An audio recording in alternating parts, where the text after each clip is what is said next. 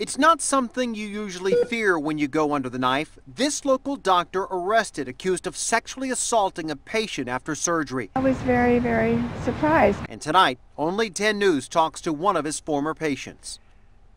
This trusted North County doctor is now in jail on serious felony charges. 10 News reporter Preston Phillips joins us live in Escondido, where officers stormed in and arrested him today. Preston.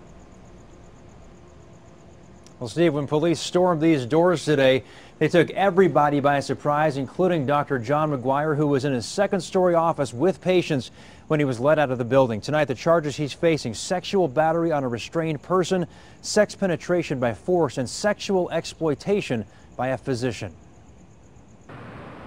When we first arrived at Graybill Medical Group in Escondido, this banner welcoming ear, nose, and throat doctor John Francis McGuire was hanging proudly.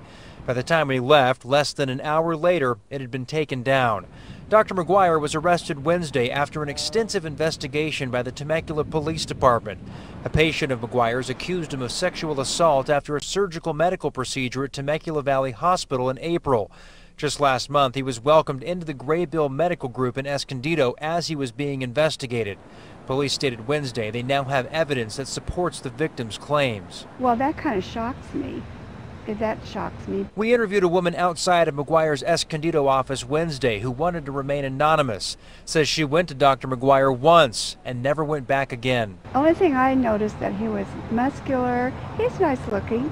He was really, he thought he was, you know what I mean? That type of attitude, and I wouldn't go back again. Meantime, the CEO of Graybill Medical Group issued me this statement saying in part, "We are shocked by the allegations against Dr. McGuire. We had no knowledge of any investigations. Based on our due diligence, he appeared to us to be a highly skilled physician of good standing." Graybill Medical CEO also stated these events will not affect the care and service for patients here tonight. McGuire is being held on $3 million bail. He's due in court on Friday at 8 a.m. Reporting live tonight from Escondido, Preston Phillips, 10 News.